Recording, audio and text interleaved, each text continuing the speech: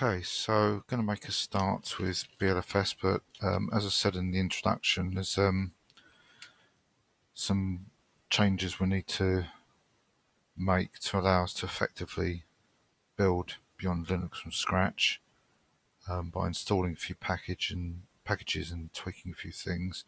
The first thing I am going to do, I wasn't going to show this, but I thought it might be useful, is the screen font at the moment is quite small because I'm on a full HD screen. So what I'm going to do is show one way. There are several ways of modifying the font to increase the size.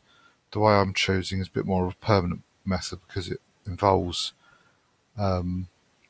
modifying the font in the kernel so it becomes embedded in the kernel. So it's a bit more of a permanent way. There may be some kernel command line options to override this, but being as I'm just going to set it and forget it, I'm not going to worry too much about that. I'm just going to go in there and make the change and just leave it as that, and it will make it easier not only for myself but for the recordings, for watching on a smaller screen, making the fonts larger. So what I'm going to do first of all is to log in as the root, because that's obviously the only user we've got at the moment. And first thing I will do, I don't think I can actually pause it. I might see if I can get a screenshot when I process this video. But the when Grub initially boots, there's an error that appears, and it says error, no suitable video mode found, booting in blind mode. Now, to get rid of that error, what we can do is we can edit the Grub config file and actually put an extra command in which tells Grub to load all video drivers, and that's what the error is about. It's saying that it can't find a suitable video mode because it doesn't know about the what video mode to use. So what we can do insmod, and it's a global thing, so it doesn't matter what menu entry we use. We can type in insmod all. I think it's underscore video.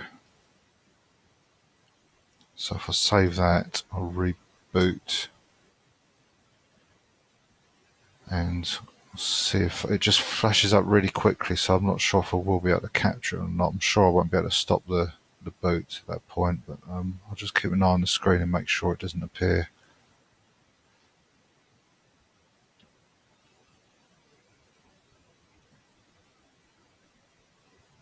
So I've got the menu, so I press enter, and yeah, it hasn't appeared, that message. So that is the right command. I wasn't sure if it was all hyphen video off the top of my head, but it is all underscore video, insmod all underscore video. So that's got rid of that message. It's harmless, but it's worth not having errors or warnings like that.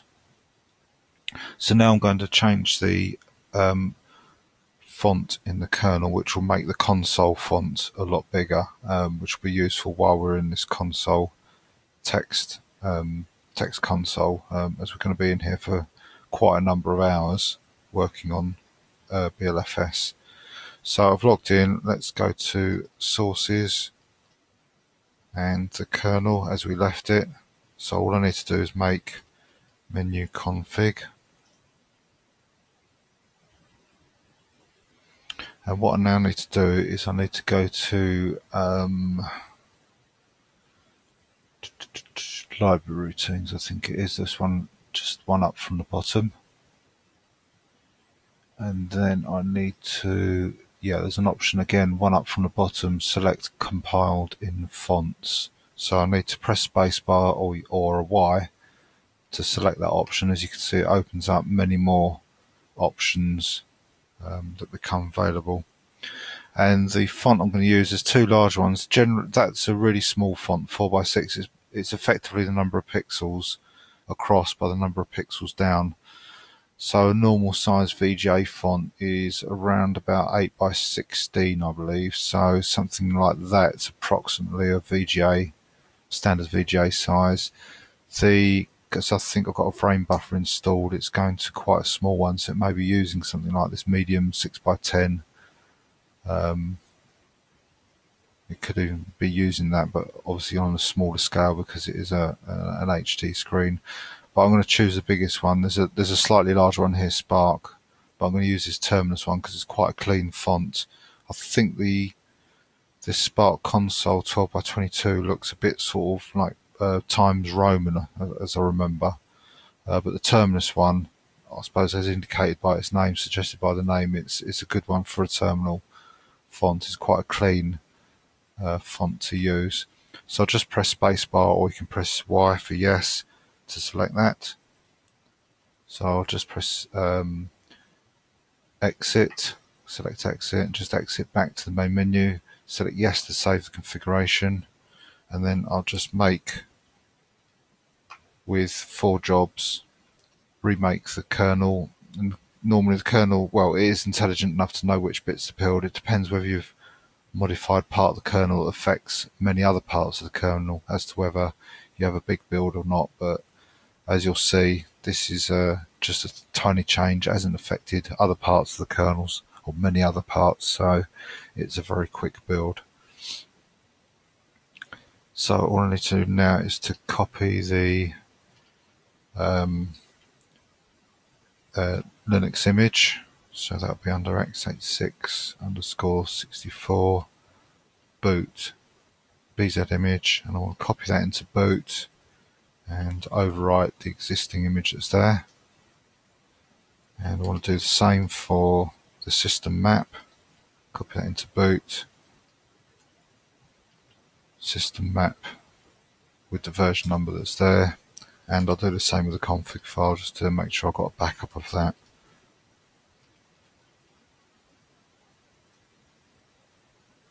So that's installed it. I shouldn't need to rerun the grub command or anything like that. I will run the make modules install command just in case. Again, I shouldn't think I'd need to run that normally, but I'll do it anyway just in case. And now I'm going to do a reboot, and you'll see when it comes up that we'll get a different font.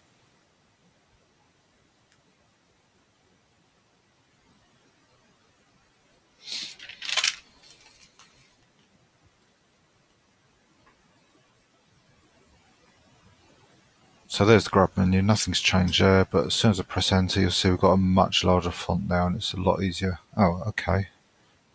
Why is that changed? Right, I know why. It's because we're changing the font.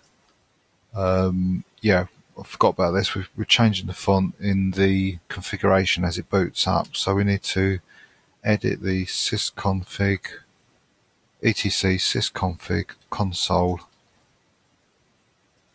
configuration, and it's this line here that's actually changing the font back to how it was. So this font is a font that exists as a file on the disk. It's like what you'd call a user space font.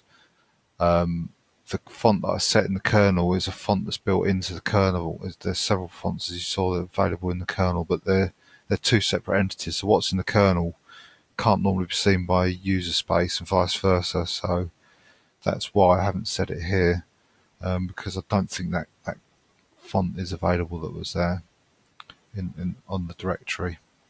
Sorry, on the hard disk. So I'll just remark this out by putting a hash in front of it, save it, and I'll reboot, and this time we'll get the new font and it won't be reset. So just wait for this to reboot.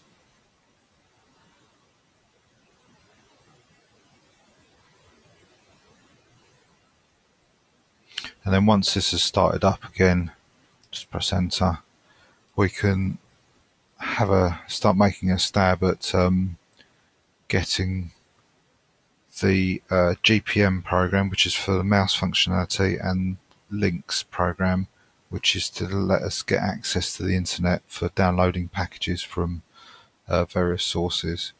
So I can log in as root, And one thing to notice here, I'm not going to be doing anything as a normal user yet. There is no normal user at the moment. I can prove that, I suppose, by showing you the home directory. So there's nothing in there. I can cat the groups file. You see there's normally the users on a Linux from scratch system are numbered 1,000 onwards, and the highest number there is users with a users group with 999. So there's no, well, at least there's no user that's been created that has its own group. So you can see, and that's how it was at the end of Linux from scratch. We just built the system as root at the end, and it was just left like that. Now, normally, one of the first things I would do is create a normal user for normal everyday use. But because of what we're doing, where we're trying to get the system up and running as early on as possible, to allow us to copy and paste stuff, I'm deferring all of that, including a lot of the further configuration of the system, because there's a lot of configuration files. It would be a hell of a lot of typing to type in without copying and pasting. I'm deferring creating an ordinary user until we've got this GPM and links installed.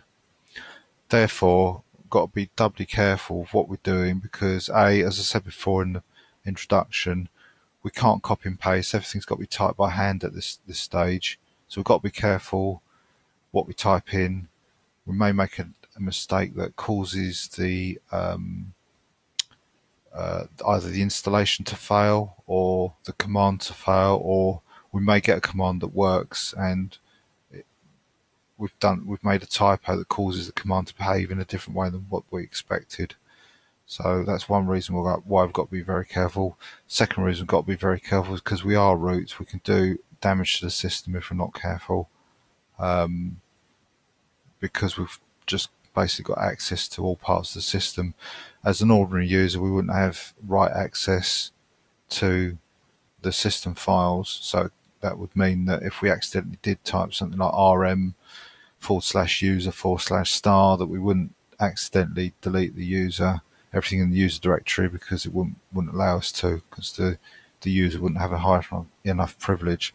But obviously, as a root user, we can do anything. It's super user. It's called that for a reason. You can do everything. You have all the power at your fingertips. So that's the second reason we've got to be really careful about what we type in.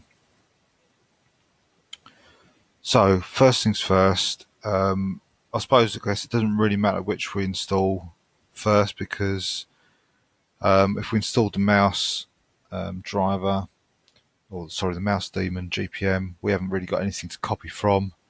If we install the browser, I suppose arguably we could read the browser and copy what we see with our eyes and type it in with our fingers.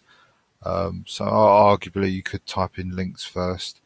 Compile links first and then follow that by a GPM, but really it doesn't matter.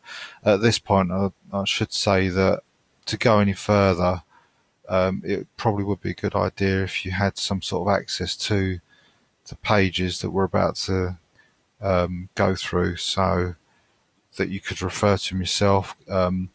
These videos, I'm assuming that it's just been one machine with Windows on it, and we've turned that machine into a machine that can boot Windows and Linux from scratch, and that you have no other access to any other machine to allow you to do anything further with Linux from scratch, which is why I'm taking this route of just sitting here with the one console for Linux from scratch. Normally I would go on another machine and access the machine that I'm building up remotely over an SSH connection, but I'm taking the assumption that this is the only machine we've got in this case. So this is why I'm going to these pains to do this, what seems to be a bit of a long-winded way, a bit of an awkward and difficult way of doing things, but that's the reason why I'm doing it. So as I say, before you come here, go into your Windows setup, go into the Beyond Linux from Scratch website, and just print off these first few pages that we're going to go through. So that'll be GPM, links, and as you'll find, there's a couple more that you'll probably want to print off. What I'm going to do, I'm going to cheat slightly. I'm going to have an overlay here with a browser. So I've got the web page here, and this is the actual PC in the background that I'm building on. So it's just to enable, I've done this just to enable you to be able to see what I'm doing, and to tie in the commands that I'm typing in. I'm not just typing in blindly, or I'm not reading off a bit of paper that's in front of me that you can't see. You will be able to see what I'm reading is off the screen, so it makes it a bit easier for you if you are following through with this. I've just got to remember which keyboard to type in, because I've got obviously two keyboards in front of me, one for the machine that I'm building on and one for the machine that's got the browser on. So as you see, I've started at the Beyond Linux from Scratch homepage, which you can get from the linuxfromscratch.org webpage quite easily. And I'm going to click on Read Online to get the book up. And you'll notice, just like the Linux from Scratch webpage, there's a latest version of the book, the current stable version, which is 9.1. So that tallies up with the latest version of Linux from Scratch we built.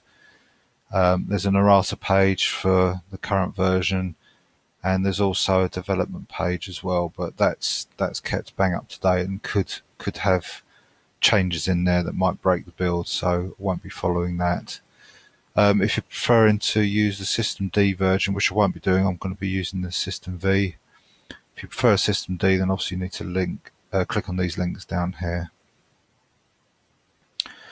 Now the errata already, I mean, we're near the end of April, so it's just under 2 months, and already there's a few changes to the book, a few erratums, so we need to keep in mind of these when we go through, that if we do get an error with something, or to preempt and come here and just check the package that we're building to see that there isn't an error that exists and what to do to fix it. So for example, the machine I've got has got an Intel chip on it, obviously because it's an Intel CPU, an Intel video chip. So this is a problem. If I do check the MD5 sum, we're likely to be installing Cairo, so again that's a problem. May install KDN Live, I don't know. Probably been installing CMonkey and so on. So these things I've got to bear in mind here. So what I'm going to do is I'm just going to keep this tab nearby and refer back to it every now and then if I think there's something on here we should be looking at. There's also a section here with security vulnerabilities. So obviously there's new releases being made of the packages that we're installing.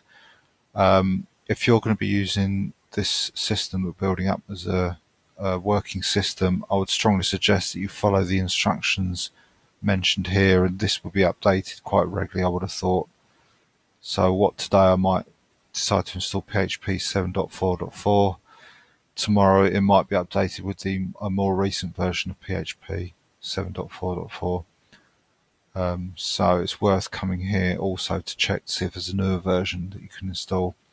I won't be doing this because I'm only doing this for demonstration purposes, but as I say, if you're doing it for demonstration, then you don't really need to either. But if you are planning on keeping the BLFS that you're going to build and using it in day-to-day life, then I would strongly recommend that you do check these vulnerability updates. And generally these updates come, as it says here, from the development version of the book, so they are cutting edge. They may break, but unlikely to. I think the fact that you're fixing a security issue is more important than potentially breaking something. So yeah, so keep that at the side.